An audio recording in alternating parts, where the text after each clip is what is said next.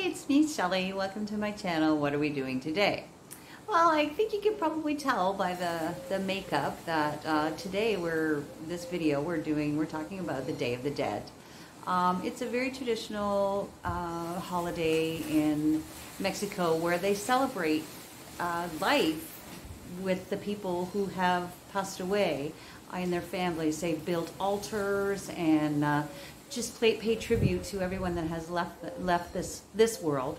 And the idea is that on this one day, the people from beyond come back down to earth and we all celebrate together. So that's the tradition, and why the half skeleton face and the half not, because then that way we're celebrating life and death together. Our plan is to, well, we obviously got our face painted professionally, and I will, talk about that a little bit more whenever we get into the video. And we're planning to go down to the port side and visit. There's a couple of places that have altars down there. And then back up here in Colonia, they are going to have a few stops where people have built altars in honor of their people who have passed on, and we're allowed to go on a tour of these altars, and that's what we're doing tonight to celebrate Dia de Muertos. It's what we're doing today.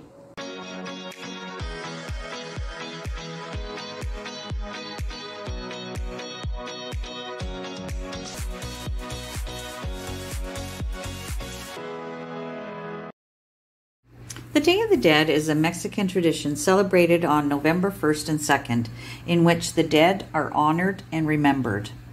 It's a combination of Catholic and indigenous customs and is not the Mexican version of Halloween. So about the face painting. This is called sugar skull makeup, and it's a tradition used when celebrating this holiday. The name sugar skull came from a print created by an artist named Jose Guadalupe Posada, which was called La Caveira Catrina, which translates to the elegant skull. The image is of an upper-class female with a skull for a face. The meaning originally was that no matter what class of people you come from, we all die anyway. In modern-day celebrations, people paint their faces to look like skulls to represent a loved one who has lost their life. Rick and I wanted to experience the cultural significance of this holiday while we were here, so we found a makeup artist, Niza Mendoza, to paint our faces for the celebration. She was extremely professional and came right to our house. I would think if you were looking for someone to do wedding makeup or for any occasion, she's your go-to girl in Puerto Morelos. She did a fantastic job.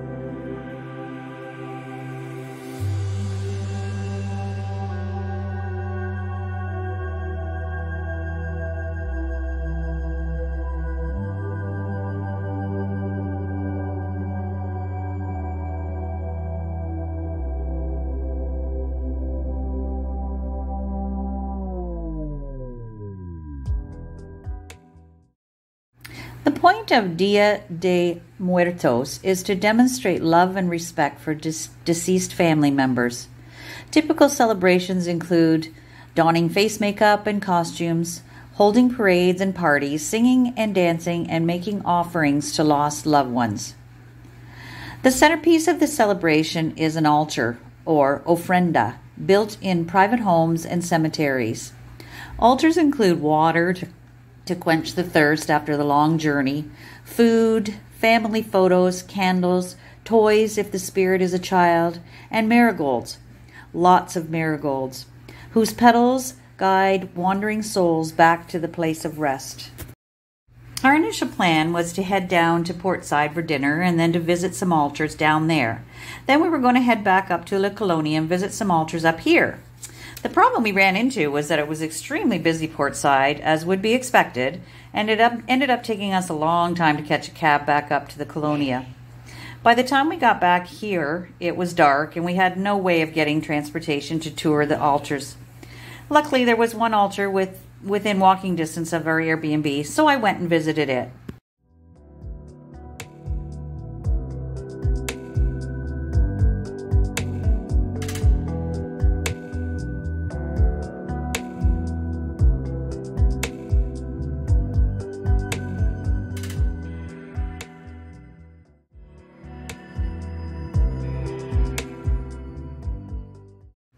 I have read some stories about it being disrespectful or appropriation of Mexican culture for foreigners to don the face paint of the sugar skull while celebrating Day of the Dead. I'd like to say here that in my personal experience here, I received nothing but positive reactions from the Mexican people I encountered. Everyone was appreciative of our efforts to join in their culture and to learn more about it. I even had one person ask if she could take a picture. We didn't attend any of the parades or louder celebrations because I wanted to keep my video a humble look at this extremely important cultural event.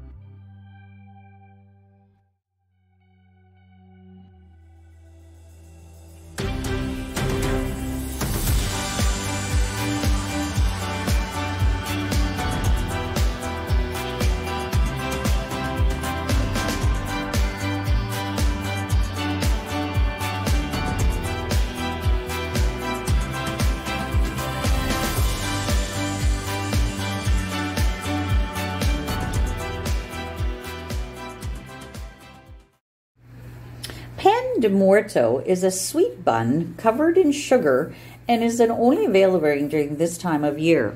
Rick loved them. In the main square leading up to the Dia de Muertos, an artistic review was created in the main square of the port side.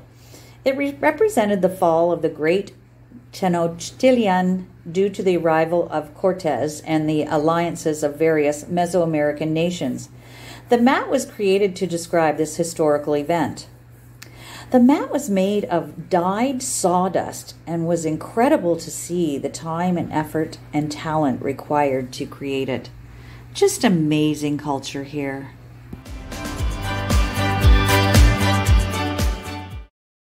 Back home, just a few more photos just to record our wonderful day that we spent celebrating the Day of the Dead in Puerto Morelos, Mexico.